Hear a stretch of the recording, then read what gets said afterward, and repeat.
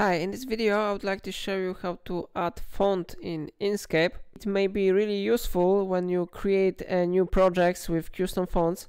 Okay, so first you need to do is go to the link that I included in the description of this video. You can download fonts from this website. When you will download your font, it will look like this. Okay, so here we have font file with zip format. Sometimes you will need to extract it, but normally you can open just this file. Then you need to open file with your font. And now you need to click install. After that, the installation process will be started in and your font will be successfully installed. Now you need to close this window, okay? And do not forget the name of the font. This is Super Shape font. Okay, now I close this window and we need to restart our Inkscape. So I close it and open it again. Okay, I have restarted Inkscape, so now I need to go to text tool, so I click on it.